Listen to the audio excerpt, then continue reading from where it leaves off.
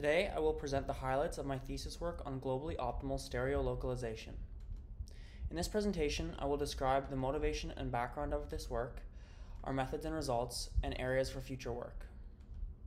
Robotic state estimation will play safety-critical roles in society, with applications in drones and self-driving. We need to be sure that our robots know where they are in the world.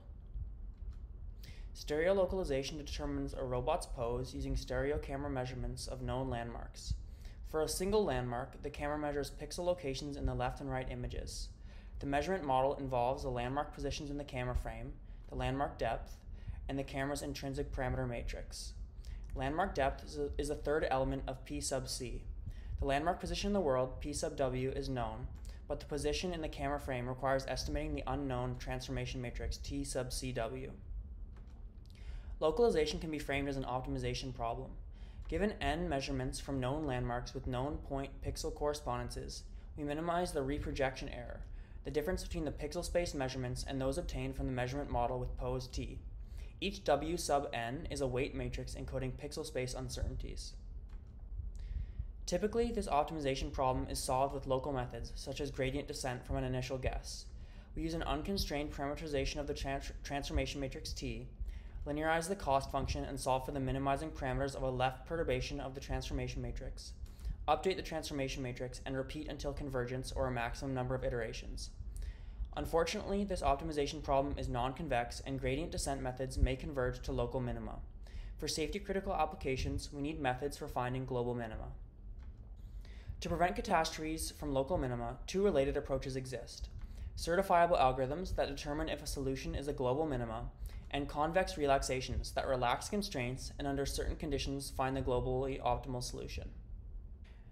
These techniques have been applied to many problems in robotics, including rotation averaging, pose graph optimization, multiple point cloud registration, landmark-based SLAM, robust algorithms, the monocular PMP problem, and many more.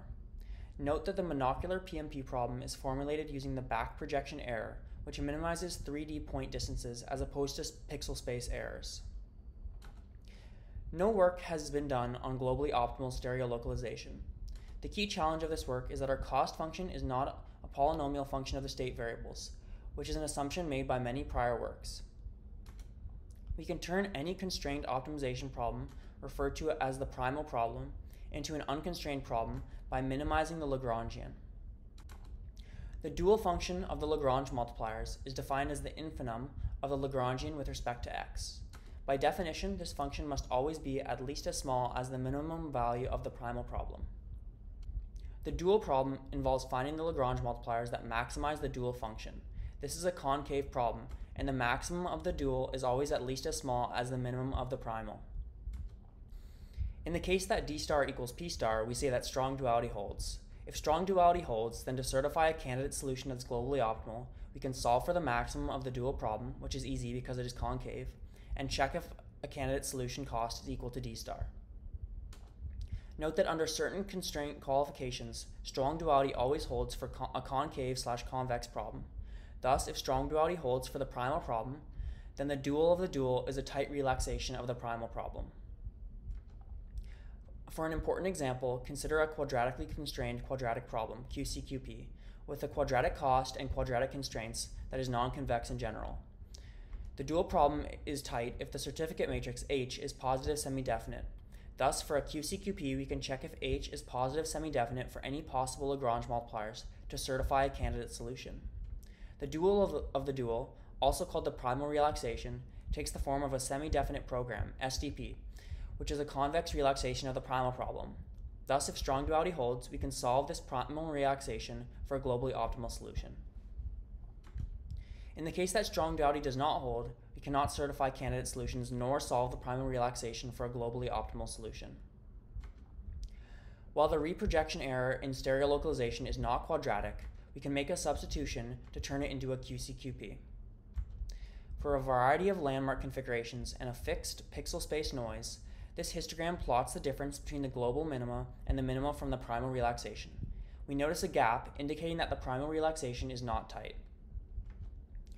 The preceding results indicates that the dual problem is not tight and the certificate matrix will not be positive semi-definite at global minima.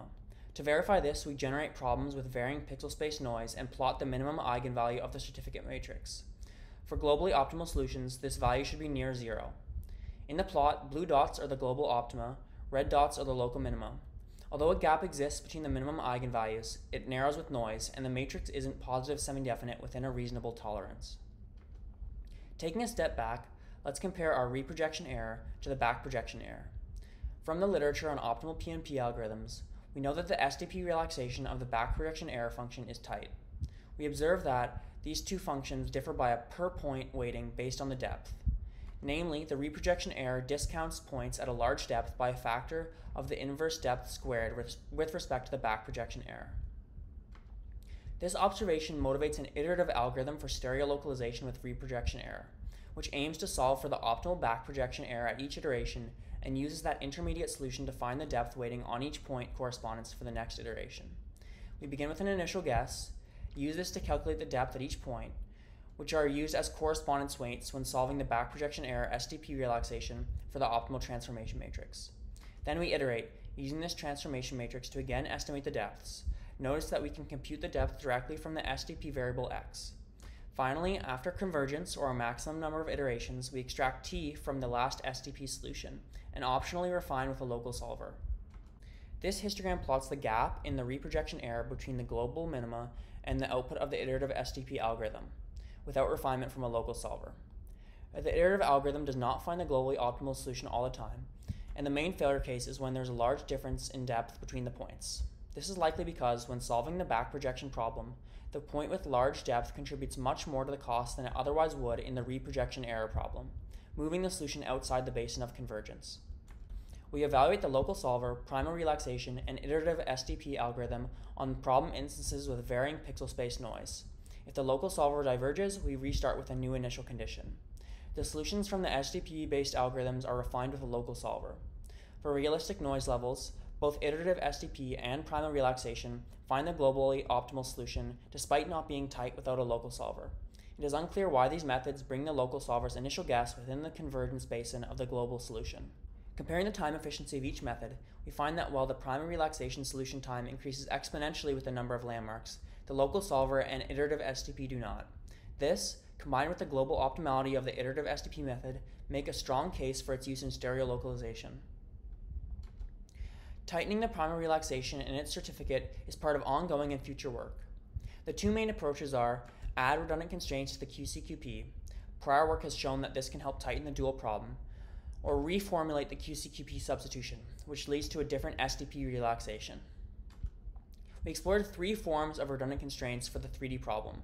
Redundant constraints to enforce the rotation matrix is in SO3. Constraints that enforce our substitution variables are parallel to the points in the camera frame. And we tried adding variables and new constraints associated with them. Unfortunately, none of these methods tightened the SDP relaxation meaningfully. To investigate tightening, we explored reduced dimension problems. We attempted a 1D version, localizing the camera on the number line. The measurement model is rational, resulting in a non-polynomial cost function. We found that the primal relaxation of this 1D problem was not tight, as indicated by the duality gap shown in this plot. However, we could find a redundant constraint that tightened the problem. Next, we tackled the 2D problem using the stereo reprojection error with 1D pixel measurements of planar landmarks and a 2D unknown pose. Again, the primal relaxation was not tight. To tighten this problem, we applied the Lasserre hierarchy.